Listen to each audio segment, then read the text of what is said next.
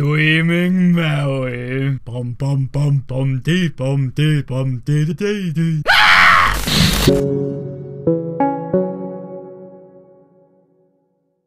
You know what seems to be getting really popular lately? Cute games. That are creepy. Cute, creepy games. People like that. Yes, recently it does seem there's been an occasional theme popping up in indie horror games. The cute theme. Because why make something creepy when you could make something cute and creepy? It's better that way. Like everyone else, I too enjoy cute, creepy horror games once in a while, and regardless of whether or not I want to, I do find a lot of them on the internet. One of the most recent cute, creepy games that caught my attention was the pink and bubbly Dreaming Mary, which seems to be aiming for the title of most adorable looking horror game ever made. It's pretty cute.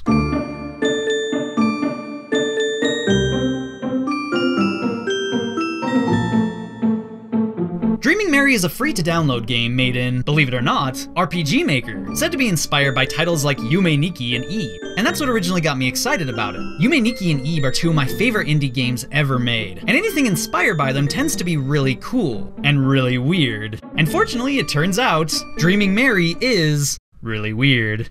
Welcome to the dreams. My name is Acha, and I'm your host on Radio Night Night. So the game starts off in this bright pink bedroom with a radio broadcast playing in the silence. To me, this radio is like the best thing in the entire game. You can literally keep standing here and listening to this radio for, well, way longer than you'd expect. Mary in the dream has pink hair and a pink dress, but does she look like that in the waking world? That's an excellent question, Sunway. Right off the bat, I just love the way the game introduced itself. It quickly presents you with its own unique little personality, which immediately makes it different from being any kind of ripoff of Yume Nikki or anything like that.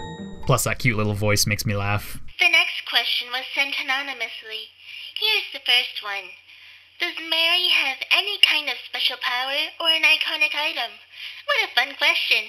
Mary does indeed have a special power. In fact, her power is what created the dream world. Oh my, what? Mary's power created the dream world? I didn't think it was created by Mary. It's not like we're inside her head in a dream that she created with her head.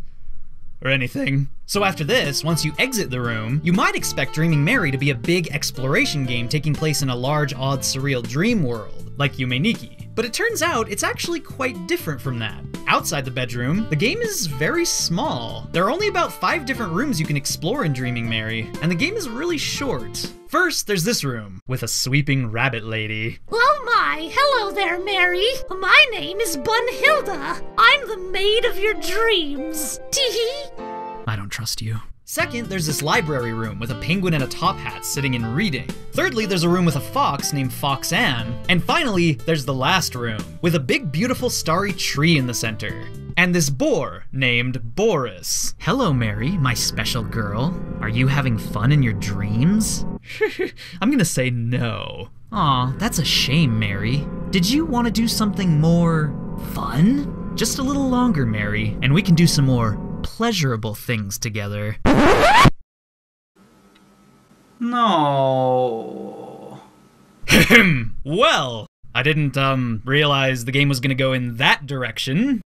My apologies. Also, spoiler alert, the rest of this video is gonna spoil Dreaming Mary. Might not want to watch it if you're gonna play it. So yeah, it turns out Dreaming Mary actually deals with some pretty dark subjects. Like I said, the game is short. To complete it, you basically have to keep revisiting the same few rooms over and over and over again. The gameplay isn't too interesting. You just kinda help your 3 little animal friends by solving a few puzzles and playing a couple mini-games. But the creepiness sets in later, when you're done with all that, and your animal friends vanish.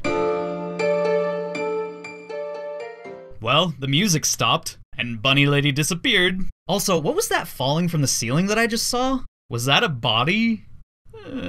Oh god, no. The only character left here is Boris. I don't want to talk to Boris. If you can get 3 seeds from your friends, we can go deeper into the dream together, Mary.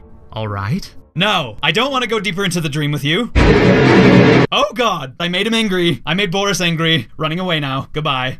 Shit, what do I do now? There's nowhere else to go. Whoa, wait a minute. there's a secret here. There's a room hidden behind this painting.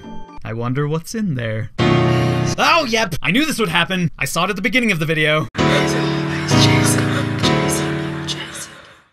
Well, okay then. Is that the end? That's a delightful ending screen. Everyone's dead. What does this mean? Well, this is actually, in my opinion, the coolest thing about Dreaming Mary. Like most RPG Maker horror games, it has several different endings, and each ending is varying different degrees of creepy. Believe it or not, you can actually go through the entire game without seeing anything fucked up or creepy at all. If you do what Boris tells you to do, and you don't solve any of the puzzles in a certain way, you can actually just get a normal ending with nothing dark or horrifying about it at all. But if you explore, if you break the rules and you look for things that are hidden or obscured, you'll find more mysterious stuff, more uncomfortable stuff. I really like this aspect of the game. I like how you can just choose to stay in denial, stay in your dream, deny reality, and just ignore anything that's disconcerting. And as a result, you get a quick, boring ending. But if you go deeper and you choose to get uncomfortable, you can learn the truth. The game will turn into a horror game. Make it through the game in a certain way and do things right, and you can actually wake Mary up in the real world.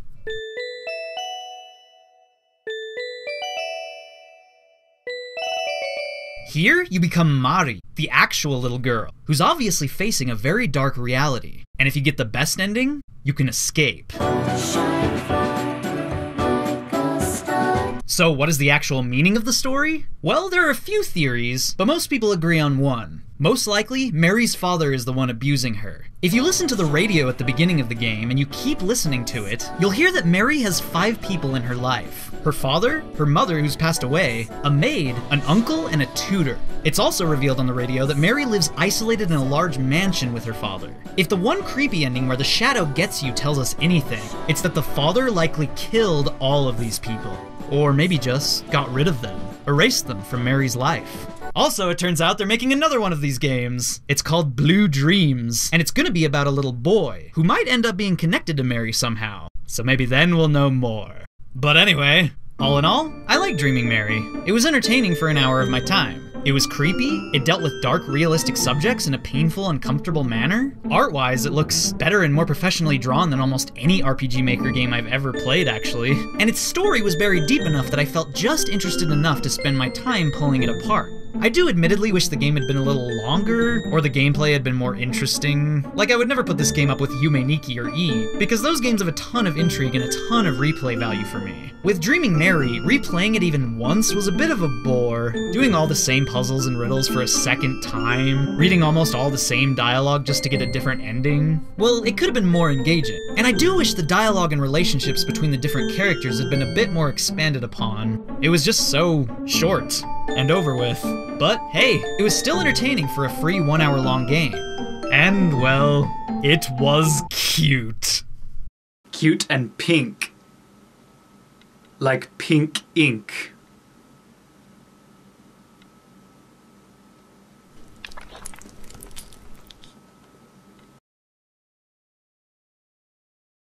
By the way, special thanks to my top Patreon supporters on Patreon. I love you guys. You make it all